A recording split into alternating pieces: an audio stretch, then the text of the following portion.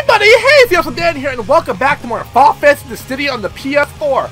So the last part we played at the Sky Pirate Vaughn, and how much the hit detection was just shit. Like, the hit detection on this was just awful for some reason. Like, ugh. His movesets were also really off balance too. Like, they were just really confusing and really hard to pull off, really. So here we go with Final Fantasy 13. Ugh, lightning. Ugh, I just can't say Final Fantasy 13 without just vomiting a little bit in my mouth. 13, the first one wasn't that bad story-wise. It was confusing a little bit. It wasn't, the gameplay-wise really wasn't that bad. But the whole fact is, like, if your party leader dies, you like everybody dies. Kind of, I was shitty. Like, say, like, if I had these three in my party, if I play 13 and these three were in my party, and Lightning's the leader, if Lightning died in battle, you know, it's instant game over. You know, I can't switch over to this person, or I can't switch over to this person so I can use, like, Phoenix Down or shit to revive her. No. If Lightning goes down, game over. That's pretty much it. And that was just really awful, especially when you're fighting really hard enemies. And, like, they focus on you, and, like, boosh, dead.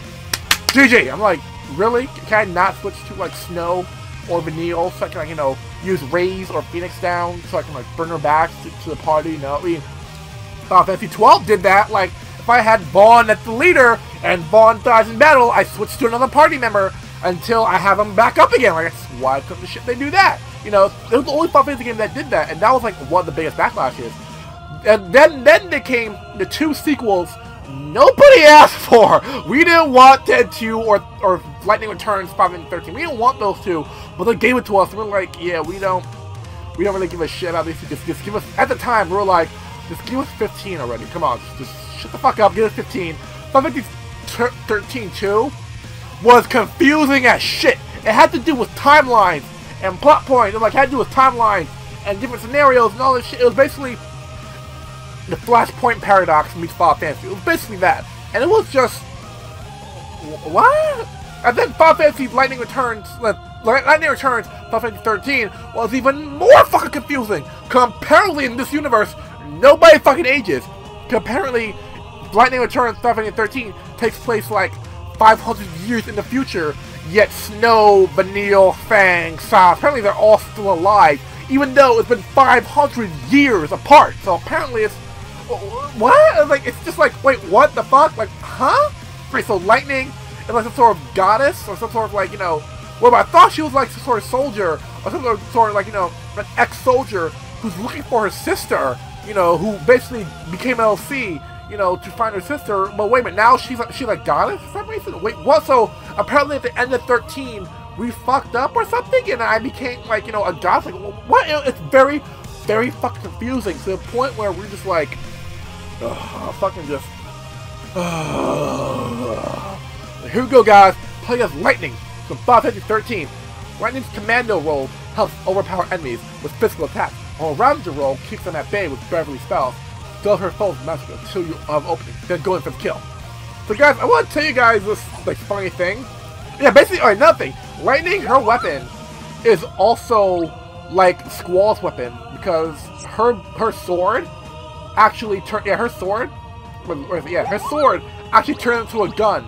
But the difference is between Squall's gunblade is both a gun and a sword. The point where it's like, it doesn't change between gun and sword, it's both at the same time. Lightning is either a sword or a gun. You know, she slashes the sword, the sword changes to a gun, and then it changes back into a sword. It's, don't ask me how that shit works, it's just another one of the confusing parts of Final Fantasy 13. So, guys, I want to tell you guys a funny story. My friends, I don't know how, but they find all these, like, fucked up videos.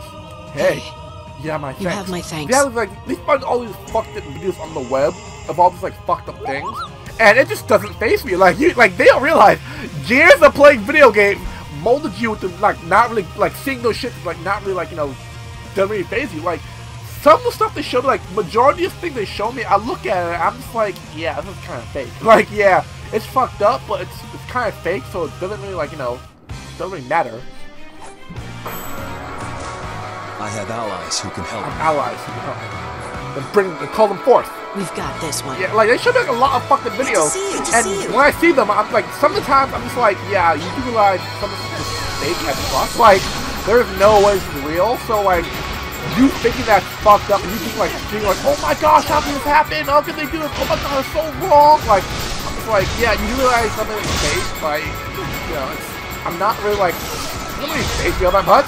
Like, there's two of them that they showed me, where one of them I didn't get faked by it because it looked fake to me. To me, it looked really fake, and to them, they're like, oh my gosh, no, it's not fake, it's so real, it's actually happened. I'm like, yeah, no, it looks super duper fake. Like, I'm sorry, but like, if it is real, I apologize. I'm saying this, but to me, it just looks really fake. There's a lot of stuff in there that made me question, like, is this really real or fake? And the other one, I'm just like, if you use common sense, it really would be as fucked up. Like, it really would be that bad or real shocking if they just use common fucking sense. The first one they showed me, the one that I thought was fake, was like apologies if this sounds like very like disturbing and all that. Oh, what the fuck? Yeah, apologize if this sounds disturbing. Like, I'm like, this might get into a little bit of disturbing territory, so yeah, I apologize if you hear it. You can mute me if you want. You can mute it if you want. If you don't want to hear like the fucked upness, you can mute me. Like, I don't mind. I'm not gonna take offense to it. Like, I won't take offense like if you mute it. Like, I understand. Like, you know, it's a little bit fucked up, and you don't want you don't want to hear it. I can understand that. So here we go, guys. All right, ready? So basically, the first video was of a person committing suicide by jumping off the building. And it showed everything. It showed the person jumping off the building and hitting the ground.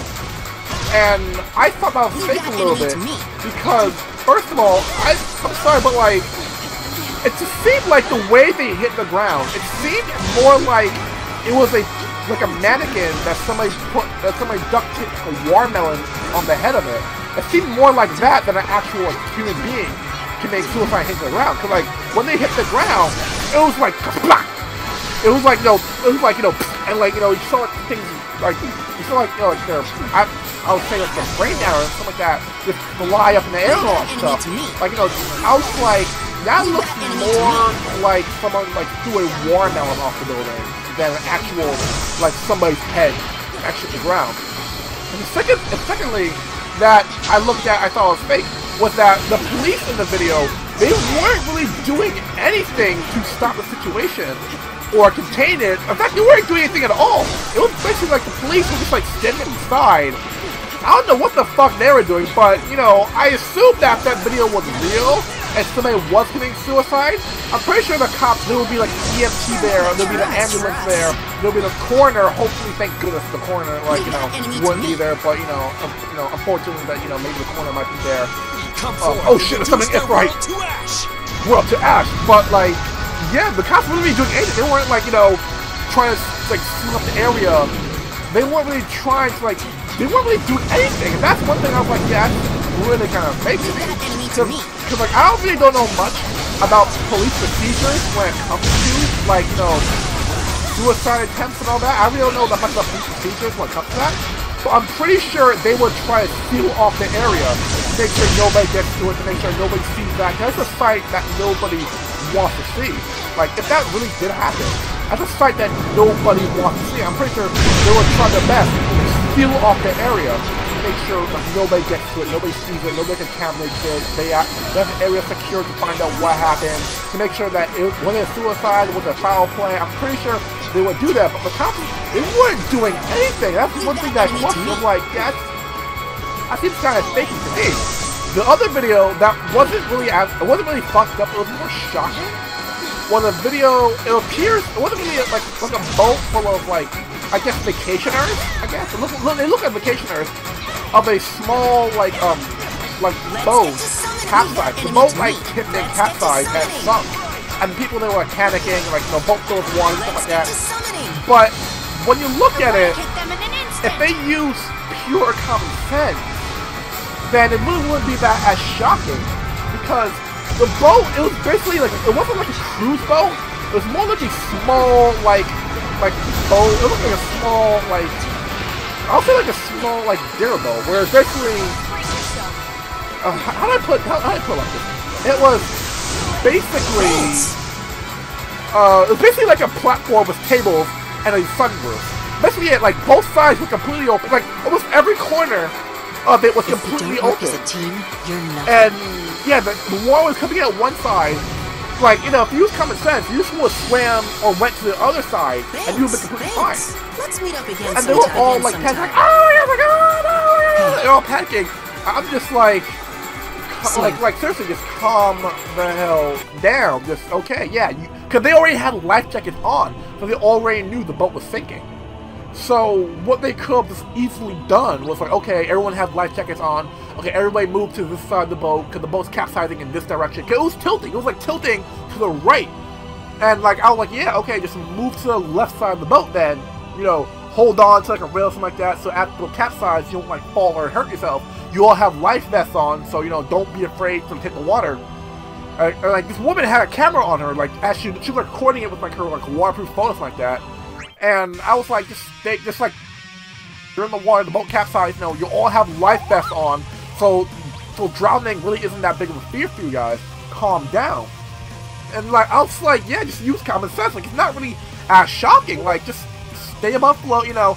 I'm pretty sure a majority of boats, like even non-commercial boats, would have some sort of communication or some sort of like satellite communication, just in case of an event of, you know, a boat capsizes. Just in case like a boat sinks, they will have some form of communication to like shore or to any other place to let them know that they capsized to send help. So I'm pretty sure, yeah, pretty sure if you just stayed calm, you know, you had your life vest on, stayed calm, you know, went to the opposite side of the boat was capsizing, you know, stay afloat on the water, you know, probably maybe like find like some sort of like, you know, if the water wasn't too deep, maybe like you can stand on the boat that's sinking. Like maybe like the boat like wasn't too deep to the point where you can just stand on the boat or stand on like some part of it or stand on like, you know, hold on to something to help you keep afloat. And use like, you know, some sort of use your sort of satellite phone to like call somebody. Cause the woman had her phone on, like she had her phone recording it. So I'm just like, maybe if you stopped recording it and maybe, I don't know, call for help, maybe like call like, you know, the shore, call like maybe 911, be like, hey, I'm so-and-so, we're out here on the boat, it's sunk, can you please send help? I'm pretty sure if you just done that, it wouldn't be as shocking or as scary. If you just use pure common sense, it really wouldn't be that shocking or scary. Like, it really would be, like, for me personally, if I was in this situation and I had on my phone, I would be panicking. I'd be like, okay, you know, the boat's sinking, it's capsizing, you know, let me call for help. I would have called for help beforehand, before the boat sunk. Like, the second I knew that, and they told me that, okay, brace yourself, the boat is going to be sinking, you know, get your life jacket on. The second, like, you know, it tilted to that side to a point where, yeah, it's inevitable, it's going to capsize, I would have dialed in, be like, hey, my name's so-and-so, we're out here at so-and-so place, you know, the boat is capsizing, you know, we're taking on a lot of water, there's so-and-so passengers here, could you please send, you know, rescue help our way? I'm pretty sure it would have been fine, like, within, like, 20-30 minutes, you would have been completely fine. If you just stayed calm and used common fucking sense, you would have been fine. So that was lightning, guys. So I apologize if those stories were a little bit, dark for you guys. I'm sorry, like, you know, if it was a little bit like disturbing and dark for you guys, I apologize for that. If you guys muted me so you didn't hear it, I take no offense to that. I take completely no offense to it. I completely understand. So next, guys, we're doing the final character, Yoshida from Final Fantasy 14. This is actually gonna be kind of interesting because she's completely new. So I have completely no idea how to use her at all. I have no idea what her range is, what her attacks are, what her defense capabilities are. I have no idea what she does. So it's gonna be really fun. Thank you all for watching. Don't forget to don't forget to like this video. Don't forget to click that subscribe button. I'll be seeing you guys when we try out Yoshida from Final Fantasy 14. Peace out, everyone, and may the crystal's light be with you. This celestial what's-it, then why didn't the stupid forge work? Sure, it brought him back, but when we tried to use it again on someone else, it didn't do a damn thing. Your loss. I can feel it has been